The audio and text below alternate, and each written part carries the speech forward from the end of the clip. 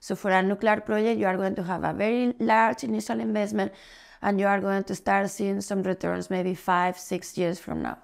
So it is a matter of realigning the expectations of investors with the realities of a nuclear project.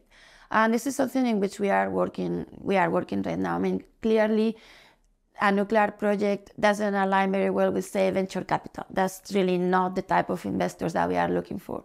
But if you look at big pension funds or investors that are looking for a long return on investment, a nuclear project is perfect.